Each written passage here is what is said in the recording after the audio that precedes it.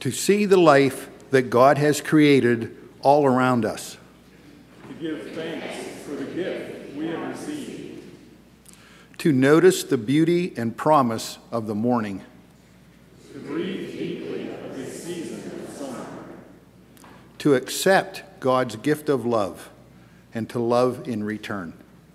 All of these things are the worship of God.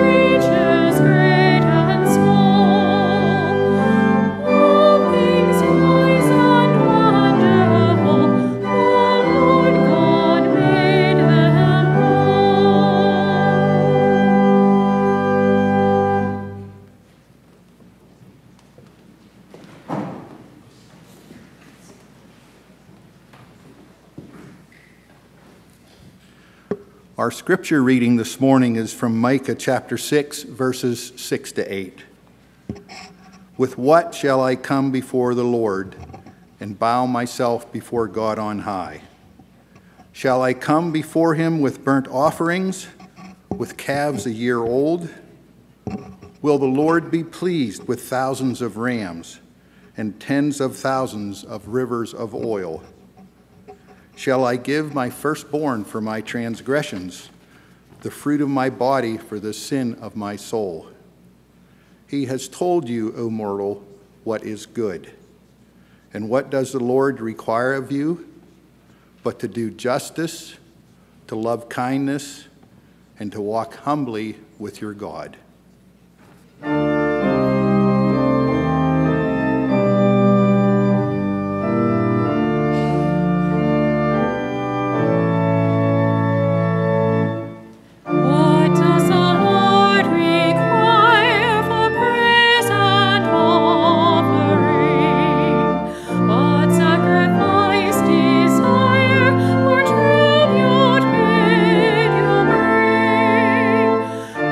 Joy.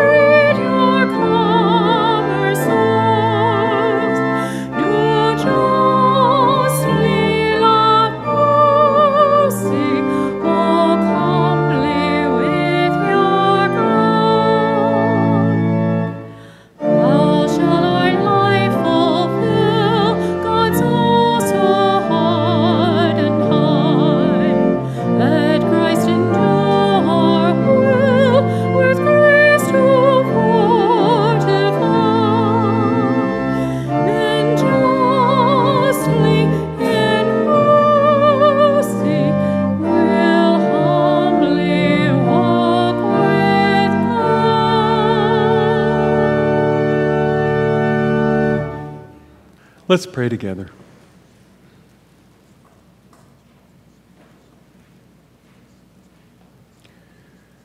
Lord, we are gathered here, opening our minds and hearts and spirits toward you.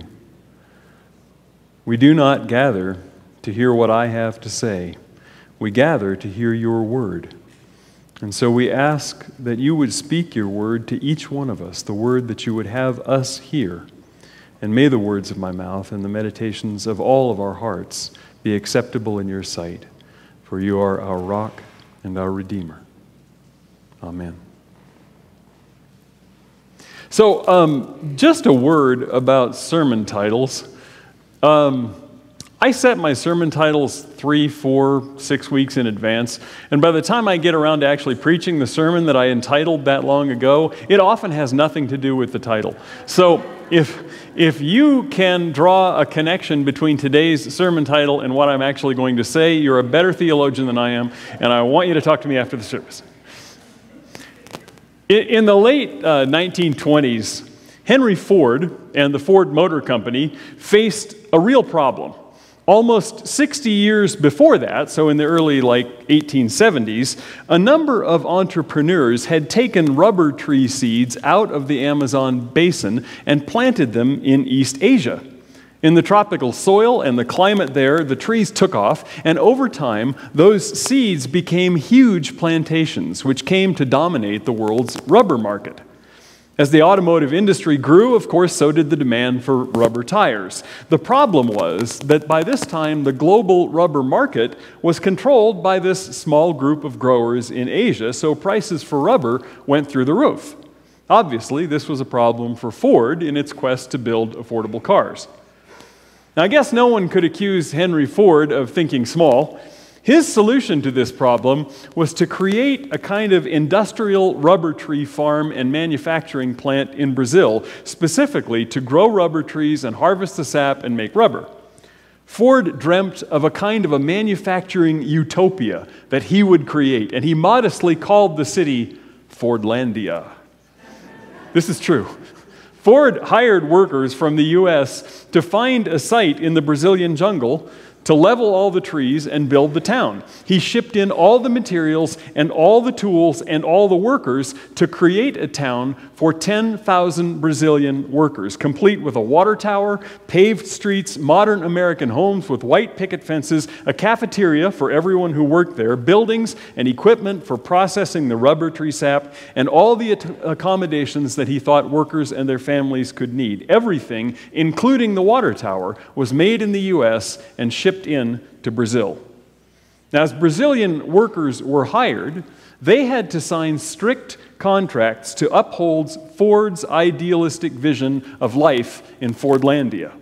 They were required to dress like American workers instead of wearing their own Brazilian clothes. Rather than working a typical Brazilian schedule where they beat the oppressive heat and humidity by starting work before dawn and finishing about noon, rather than that, Fordlandia's labor force was required to work 9 a.m. to 5 p.m., American hours, Monday through Friday. Clocks in the town were set to Detroit time, which of course didn't exactly mesh well with local schedules. The factory cafeteria served only American food shipped in from the U.S. People could order hamburgers on white bread buns. They could get canned peaches and oatmeal and stuff like that, but they could not get local Brazilian food. At Henry Ford's direction, Fordlandia was an entirely dry town. Anyone caught drinking alcohol in any form was subject to immediate dismissal. Now, as you might guess, there were certain problems from the start. For one thing, Ford hired engineers to design and run the plantation. They were probably good engineers, but they didn't have a clue about agriculture, so they planted rubber trees close together to make the best and most efficient use of the land. That meant that the trees were susceptible to disease and parasites.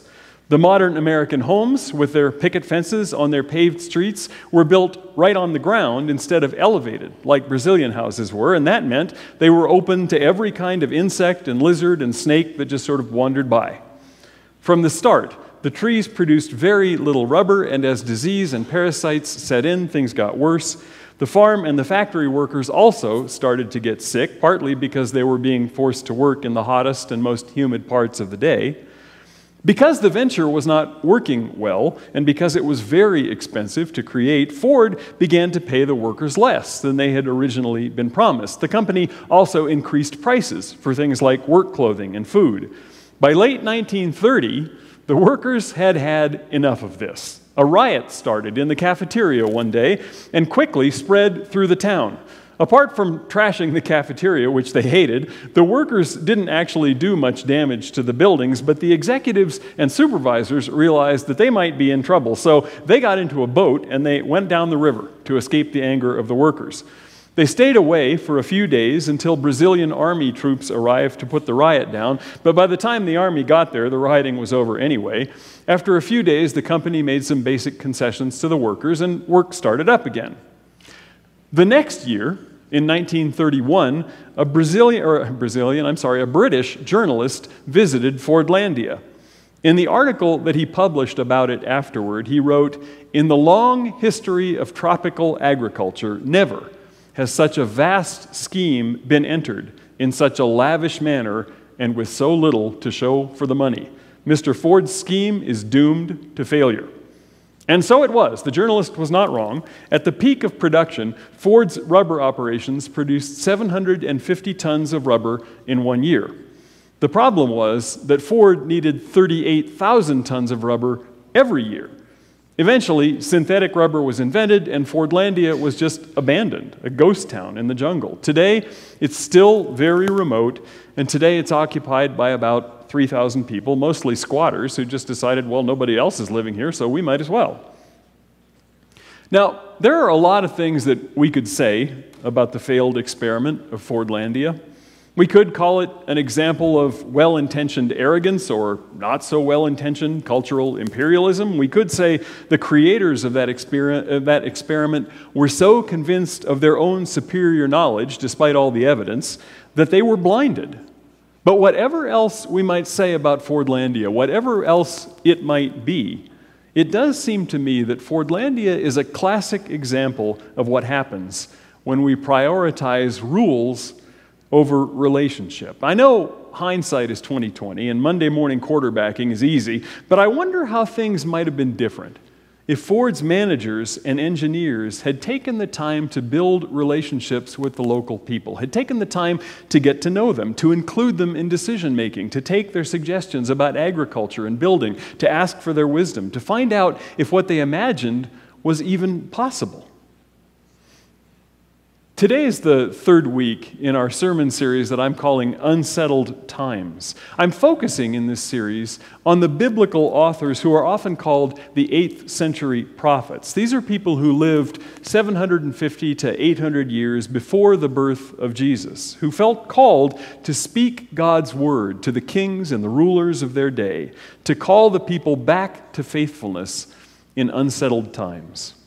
I think their words, first spoken 2,800 years ago, have a lot to say to us today about how to deal with our own unsettled times.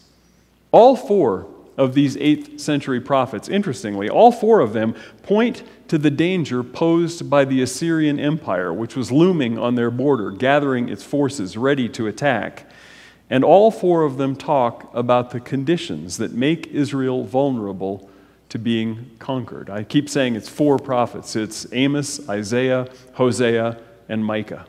Now, I'm not saying that we're about to be militarily conquered the way that Israel was, but these prophets still have a lot to say to us, I think, because what they tell the people of their time has little or nothing to do with military preparedness or superior firepower or even border protection. Amos, Hosea, Micah, Isaiah, they all tell us that the community God calls Israel to form has already been defeated from within. Israel has fallen prey to division and corruption and greed. They failed to care for the poorest and most vulnerable among them. They've turned their backs on God. People in the kingdom simply no longer believe in the ideals that are supposed to be its foundation. They no longer believe that they are one people. Hosea, who we heard from last week, says that even the priests have violated their covenant with God. Even the priests. The priests should be reminding ancient Israel of their sacred duty to care for each other, to build community. But instead, they're doing the same thing that the rulers are doing. They're enriching themselves at the expense of the weak and the poor. They, too, have forgotten who God is, and so they've forgotten who they are. It's no wonder, say the prophets, it's no wonder they weren't strong enough to resist the Assyrians. It's no wonder they were conquered. Now this morning, Pat read for us from the prophet Micah. In other parts of the book that bears his name, Micah sounds a lot like Hosea and Amos. Micah writes, "Alas for those who devise evil deeds. When morning comes, they perform them, just because it is in their power. They covet fields and seize them, houses and take them away. They oppress householder and house." Later, he says, "The faithful have all disappeared from the land, and there is no one left who walks upright. They all lie in wait for blood. The official and the judge ask for bribes. The powerful dictate whatever they desire, and thus they corrupt and pervert justice." If we look at these four prophets together, if we read them alongside each other, we can get a pretty clear picture of what's going on in their society. There is a deep, deep disconnect between powerful rulers and everyday people. Society is fragmented. Compassion is scarce, almost non-existent. People are scared. Corruption and dishonesty are everywhere. Even the priests have turned their backs on the basic elements of their covenant with God and taken advantage of vulnerable people. It all seems maybe a little too close to headlines that we might read today. As far as Micah is concerned, Israel is defeated by its own behavior before the Assyrian army even crosses the border. But there is something different about Micah's situation, and therefore about his writing. See, the other prophets we've heard from, Amos and Hosea, they saw Assyria overrun Israel. They saw the horrible consequences of the behavior that they had been trying to warn people about. Micah saw all of that too. But he lived on for nearly 40 years after that. And the last few chapters of his book are written from that later perspective. The people didn't hear what he had been telling them until it was too late. But now, after the fact, now they want to know how they can rebuild their relationship with God. "With what shall I come before the Lord?" they ask. "With what shall I bow myself before God on high? Burnt offerings?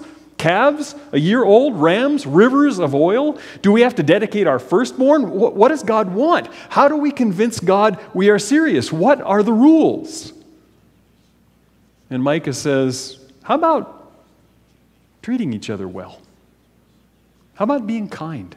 How about humility? Maybe those things are all God wants. Maybe those things are all God has ever wanted.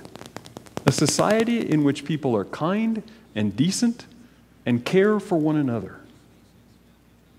See, I love this passage because in the beginning of it, the people are asking Micah for a set of rules.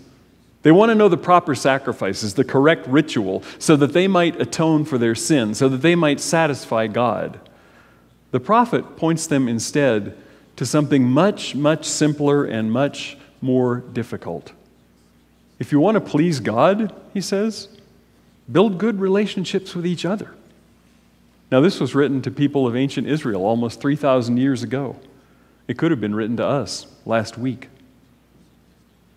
Last week in my sermon, I quoted the Franciscan monk Richard Rohr, and I don't usually do this, but I am going to offer you another of Rohr's thoughts this morning.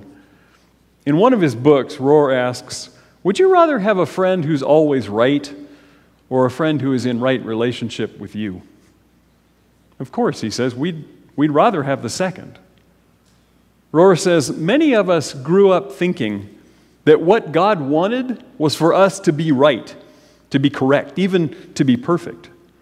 But what God wants is people who are in right relationship, which means that we're open, that we can listen to others with understanding and compassion. It means that we can admit when we are wrong, which is almost every day for most of us. It certainly is for me. Rohr continues, we keep condemning ourselves and condemning each other for not being correct, for not being perfect. Everybody seems to be trying to prove that they are right, and we have this almost collective incapacity to ever admit that we're wrong, which makes us liars most of the time.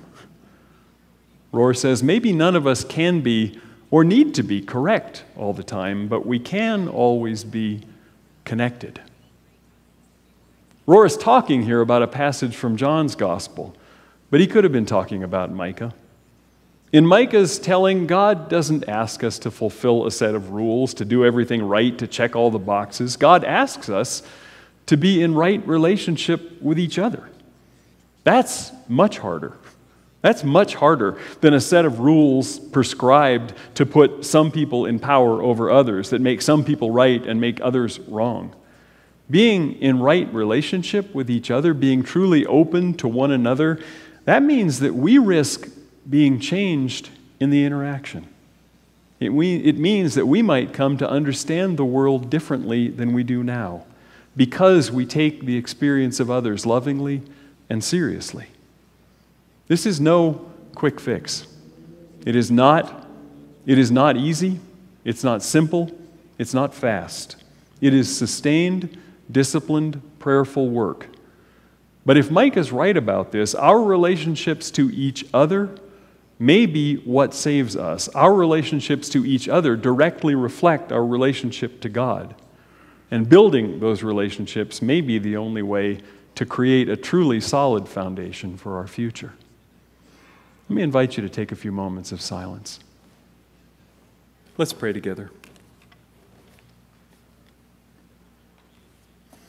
God of all creation, you loved us into existence, and throughout time, you have sought loving relationship with us. Wake us up to your call. Wake us up to your voice. Give us the courage and the vision to risk relationship with you and with one another, even when it is hard. Help us to be healers of your world, taking joy in one another, drawing out the best in each other as we seek the peace and the dynamic power that flows from your Spirit. You have heard the prayers that we speak aloud this morning, and you hear those that we lift silently in our hearts before you. Especially this morning, we ask your blessings for those we've named here, for Jackie Cordova in the hospital, recovering from his heart attack. We ask that you would be with the Janch's brother-in-law, Mike, as he deals with diabetes and dialysis. That you would come alongside the people of Kentucky and Arkansas, that they might truly know the presence of your Spirit with them in their woundedness as they seek to recover after this terrible, terrible flooding. And we ask that you would be with the people of Ukraine. Grant them your courage and your perseverance. And anywhere in the globe that there is war, we ask that you would bring your peace. We ask that you would bring your wisdom to the leaders who have the power to stop these terrible conflicts. We offer these prayers all in the name of our Lord and Savior, Jesus Christ, who gathered us together, who taught us to pray by saying, Our Creator, who art in heaven, hallowed be thy name. Thy kingdom come. Thy will be done on earth as it is in heaven. Give us this day our daily bread, and forgive us our trespasses, as we forgive those who trespass against us. And lead us not into temptation, but deliver us from evil. For thine is the kingdom, and the power, and the glory forever. Amen.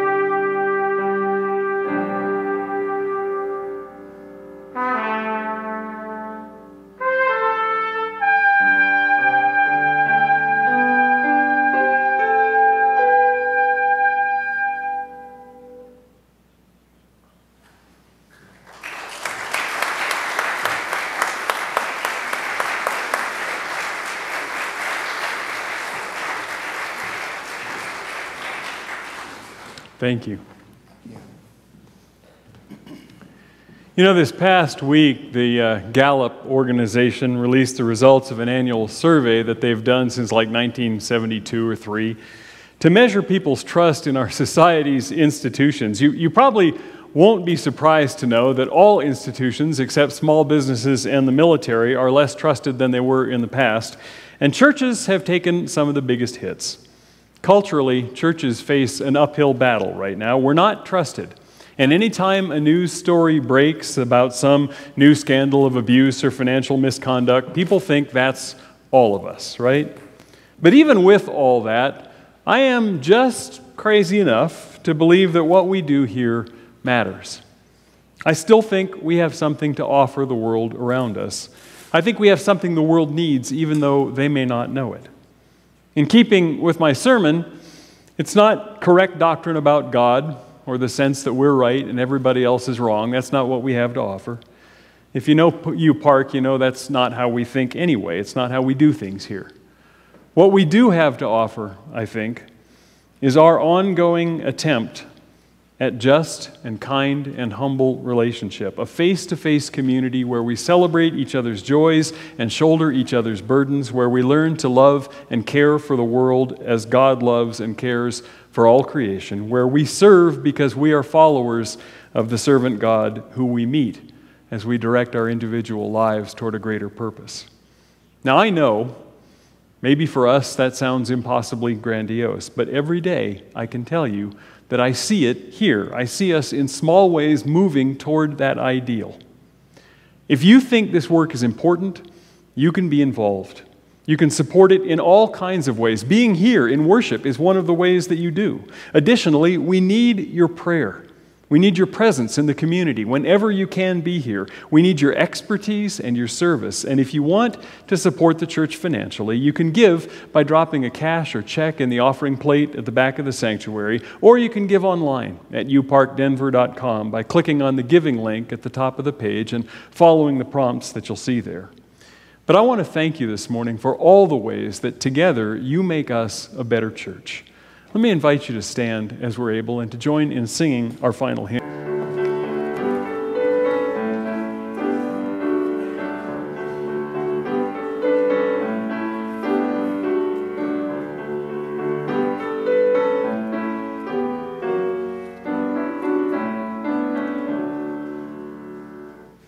It is the cry of my heart to follow you. It is the cry of my heart to be close to you. It is the cry of my heart to follow all of the days of my life. Teach me your holy ways, O Lord, so I can walk in your truth. Teach me your holy ways, O Lord, and make me wholly devoted to you. It is the cry of my heart to follow you. It is the cry of my heart to be close to you. It is the cry of my heart to follow all of the days of my life. Open your eyes so I can see the wonderful things that you do. Open your heart up more and more and make me wholly devoted to you. It is the cry of my heart to follow you. It is the cry of my heart to be close to you. It is the cry of my heart to follow all of the days of my life.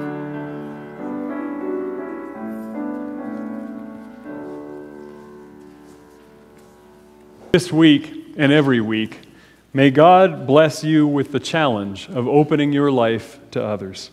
As hard as it can be, may we all serve God by truly coming to know the people around us as the people of God.